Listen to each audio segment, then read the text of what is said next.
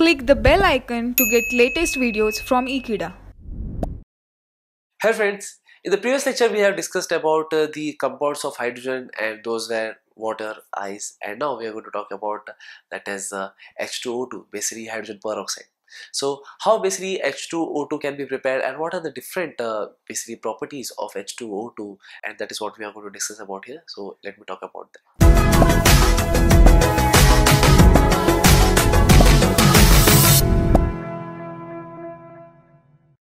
So talking about hydrogen peroxide, basically we know that is the formula or the chemical formula that we could represent the hydrogen peroxide is H2O2. So this is nothing but this is a molecule which consists of one oxygen extra, and that's the reason when it comes to the structure of molecule, that is H2O.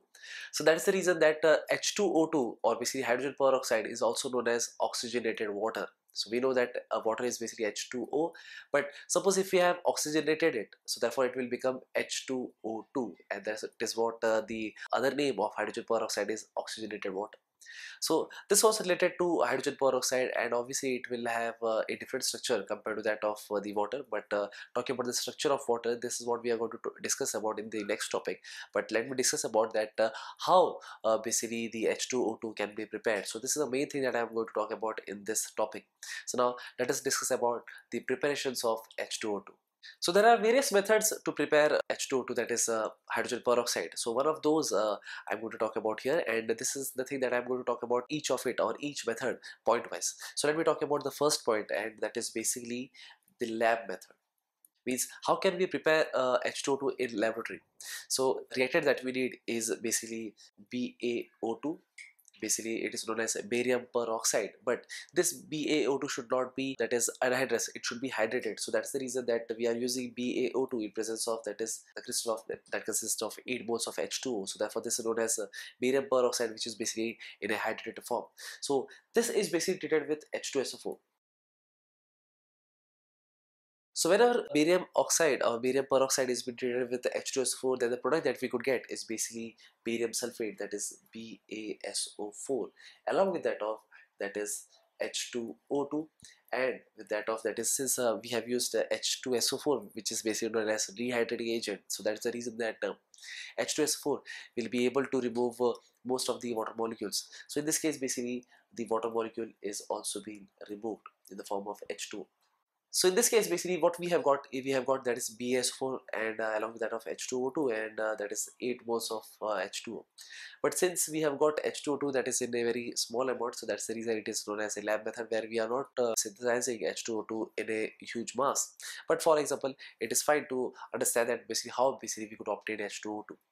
So in this case, basically, as I mentioned earlier, that we have to use a hydrated barium peroxide. The reason behind that is, suppose if we are using anhydrous BaO2, then because of we know that H2SO4 is a basically dehydrating agent, and suppose at anyhow get BaSO4.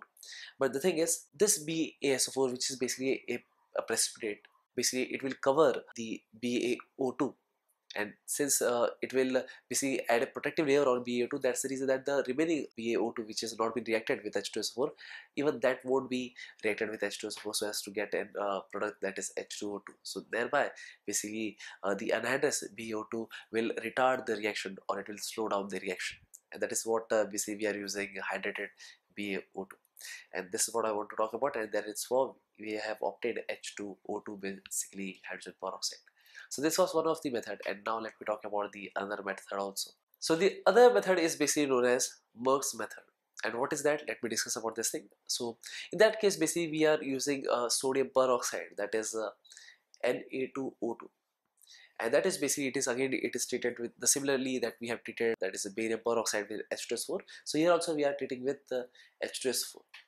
So in this case, basically we could get the salt that is Na2SO4, that is sodium sulfate, along with that of the product that we need is basically H2O2. So this is our main concern, and this is how we could get that is H2O2 from Merck's method. So this was the second method where we could obtain H2O2, and there are also various other methods. Let me discuss about that also.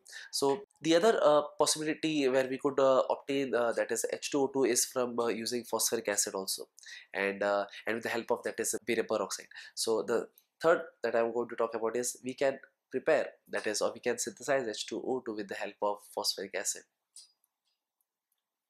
So as I've mentioned earlier, that is what we have to do is we have to include, that is barium peroxide along with that of the phosphoric acid, and phosphoric acid is nothing but H3PO4.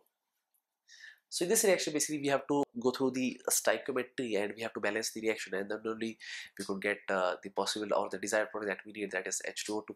So in this case, basically 3 moles of BO2 is being reacted with, that is H3PO4, that is phosphoric acid, so as to obtain, that is Ba thrice PO4, and that is basically twice. And for that we have to basically balance this also, and this is basically the precipitate that we could get, and the remaining byproduct is basically 3 moles of H2O2. So this is our desired product that we have got over here by using phosphoric acid. And this is a very simple reaction, that is we have to add, that is BaO2, that is barium peroxide, in H3PO4, and the product that we could get is basically 3 moles of H2O2, and that is basically the byproduct. But this thing, that is barium phosphate, it will be in the form of precipitate, and that is how basically we could easily separate H2O2. So this was the third method, and now let me discuss about the next, and that is from paste of BaO2. So what is paste of BaO2? It is nothing but it is basically a thin layer that has been obtained whenever a BaO2 is been dissolved in that is ice water. So in this case, basically the reaction that I am going to talk about is we have to bubble, that is carbon dioxide, in the thin layer of BaO2, which is basically dissolved in the ice water. So therefore thin layer or a kind of paste of BaO2 will be formed. So therefore BaO2 along with that of, that is H2, and this H2 is ice cold water, and along with that of, suppose if we have bubbled out, that is carbon dioxide, and the product that we could obtain is basically BaCO3 along with that of H2O2. And in this case, basically barium carbonate is basically, it is the one which is not soluble in water, and that's the reason that it will precipitate, and that is how basically we could get H2O2. So this were the methods that I have discussed, where we could obtain H2O2 in lab also, or else with various other reactions. But now let me discuss about that how can we obtain H2O2 in industry or in a commercial basis.